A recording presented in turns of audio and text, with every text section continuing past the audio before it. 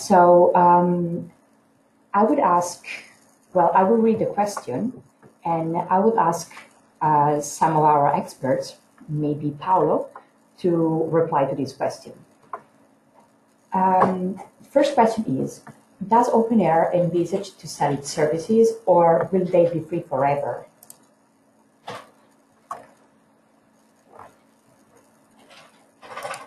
Okay, can you hear me? Yes, yes. So good afternoon, everybody. Thanks for the question. Yeah, well, sorry, Paolo is the technical coordinator of OpenAIRE. That's why he is the best person to reply to this question. Okay, so the idea is the following. Of course, every service we provide, well, every service in the world of open science has a cost, has a price, and somebody has to pay for it. And of course, the person who was supposed to pay for it are not the researchers. So we are all taxpayers, basically, so we should find a sustainable way to keep the services going on forever and for a very low price. So the idea is not to be on the market to gain money, of course, but to be on the market to provide a service, as any public service would do. So the services will have a price, but this will not be visible to the researchers, of course. So the idea, for example, is to have the member states to provide fees, to have access to the services, or to very specific actors in the range of OpenAIRE to pay for such services. For example, institutions, if they need, for example, specific monitoring of their outcome, or funders. That's the other option that we have. Or at the end of the line, also research infrastructures, which are today willing to monitor what their activities in terms of scientific production. The idea is to put a price that, of course, will cover for the operational cost.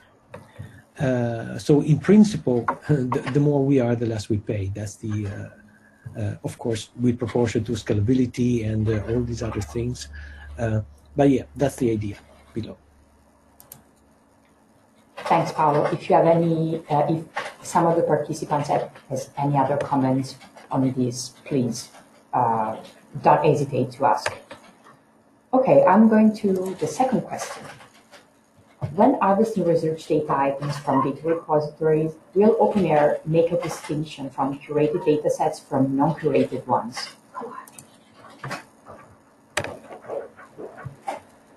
I think this is another question from Paolo, and I think this is a question originating from the Q&A session yesterday.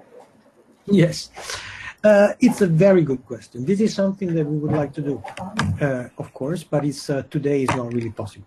So unless we're going to have, there are initiatives on that sense, on that direction, that are willing somehow to certify the quality of repositories and to make this certification or degree of certification available through registries. And this is a very interesting initiatives that are going on. But as far as I know, they're not really mature. So there's nothing that today can officially and with an authority, as an authority, let us express an opinion on the quality of the repositories. What we can do is, on the other side, make sure the metadata is rich enough. And this is why we have the guidelines, the OpenAIRE guidelines. The OpenAIRE guidelines are supposed to align and make sure that participating repositories are somehow compliant to some minimal level of quality. Although even this is quite hard. And frankly, it's really hard for us to say this repository does it better than another. Okay, so it's an open issue. Today, we're not making such a difference, but this may be well the case in the future, as we hope. Thanks a lot, Paolo. That was a tricky one. Okay, so I just went in the wrong direction. Next question is a bit long. So are project officers supposed to use OpenAIRE and the participant portal to check the availability of publications? And are you in contact with project officers to inform them and train them on these matters? Emily, I see you are among the participants. Would you like to say something on this?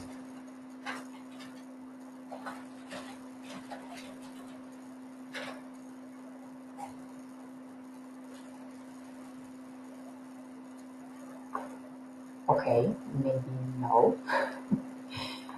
Okay, I will try to reply to this question.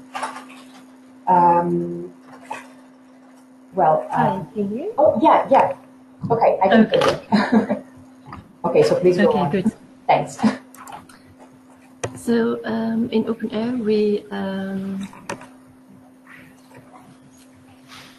we contact Horizon 2020 project. So every node, that is our national open access desk, is in contact with project officers, and we send them information about what they need to do to comply with open access requirements and how they can check their publications on our portal on a yearly basis. So we contact project officers twice a year.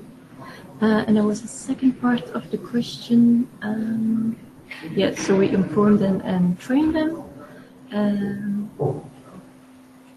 And of course, OpenAIRE, we automatically transfer our information to the participants portal. So you will see that the information that is on OpenAIRE will also automatically appear in the participants portal, so that project officers can simply check in the participants portal if all their publications are there.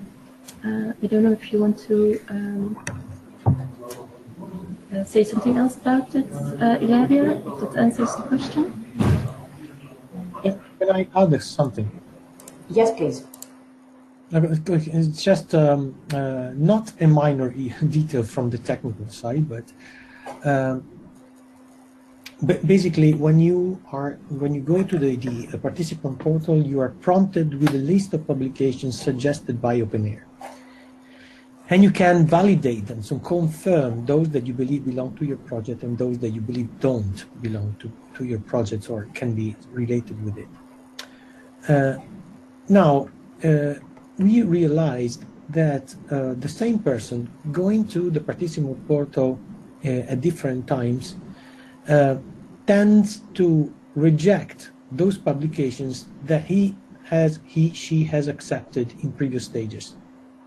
And the reason may be because she believes to have already reported those publications and that there is no need to do that again. So the portal in that sense is not very clear. So if you reject it, then this is going to be rejected. So we are going to have a feedback in OpenAIRE that tells us if our mechanism to associate publications to projects are fine and if they work well.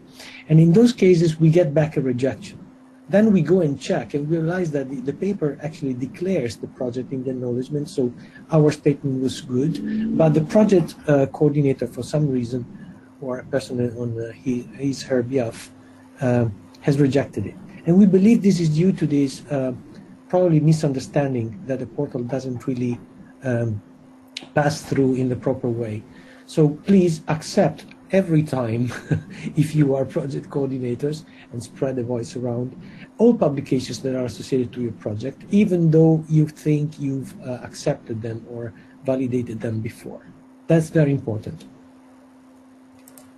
Thanks, Paolo. There's a comment from Moitza on this, and that project officer might refer to the EC's project officer. So project officers sitting in Brussels that are responsible for monitoring how the project is going. To my knowledge, we don't have training specifically for project officers at the EC, but if this is a need, I think we can easily set up a training program to enable the European Commission to fully exploit what OpenAIRE can offer to them to make their life easier. Okay, let me see if I remember. Okay, what was the right way to go? I think this is another. Okay, so sorry, related to the previous question. there's a comment from Marian regarding the training.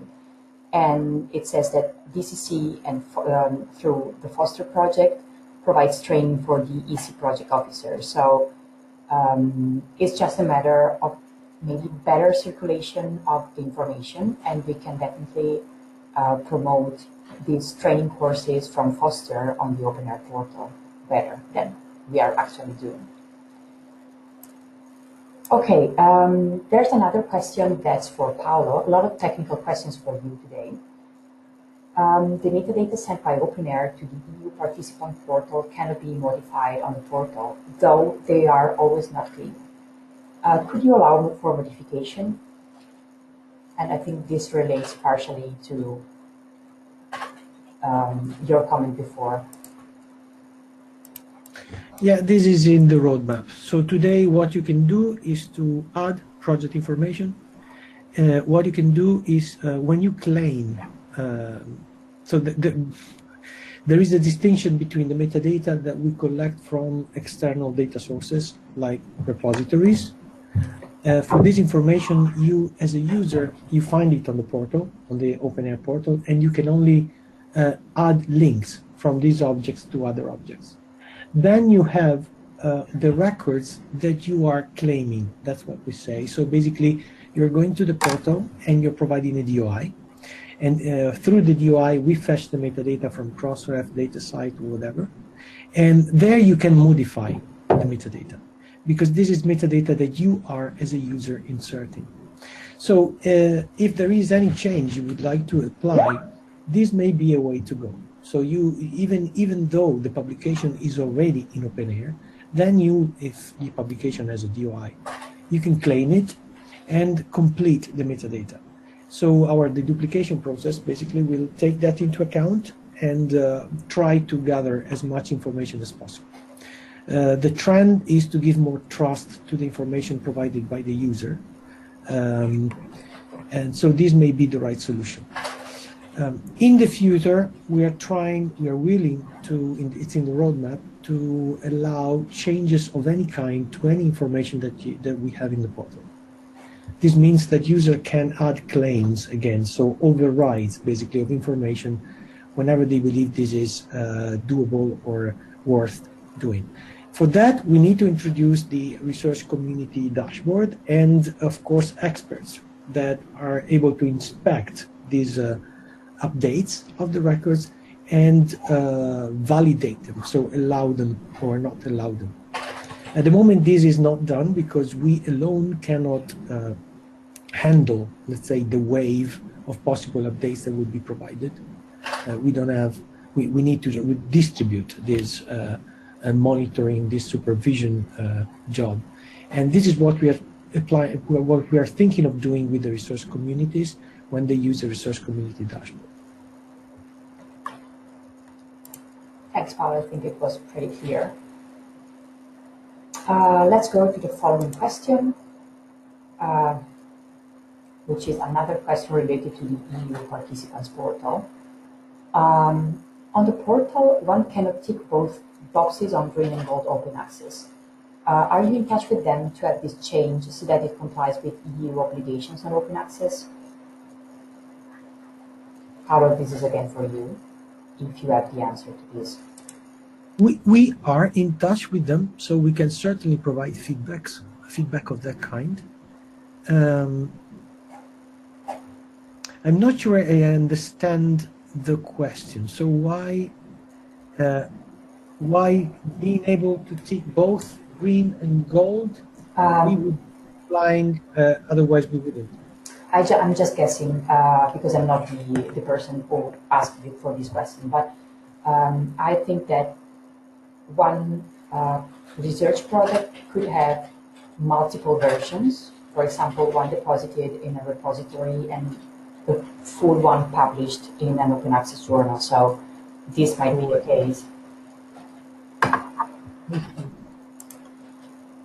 So you basically want to say that you have two versions of the same article published under green or gold open access. Yeah, and if OpenAIRE harvests both versions, so one coming from a repository and the other coming from Crossref of metadata, for example, then you should be able to see both of them in the new participants portal and also be able to submit both of them because they are, well, different versions of the same thing.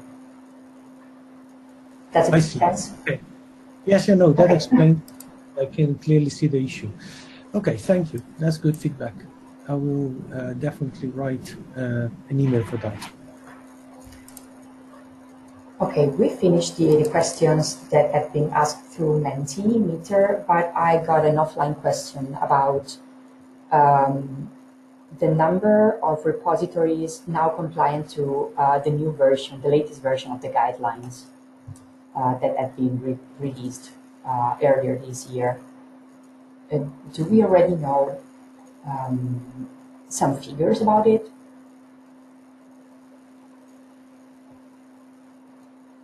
You do mean the 4.0 guidelines? Yeah, exactly.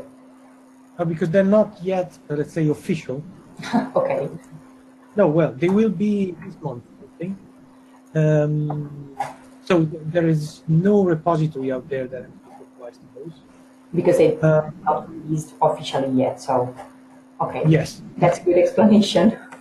So that's it. Okay, but all resources about the new guidelines, webinars, and description pieces are available on the OpenAIRE portal for whoever asked me this question. Just let me reload the page in case something happened in the meanwhile. No, they're just fine. Does any one of the participants have other questions for either the networking team or the technical team?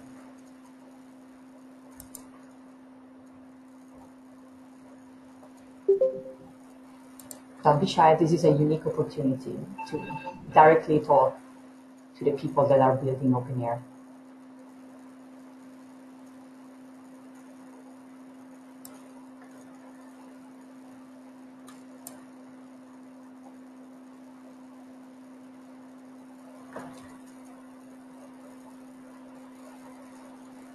Okay, if no other questions are arising from the participants, I would like to thank you for attending, for asking your questions. I hope that we were able to reply to them in a satisfying way for you.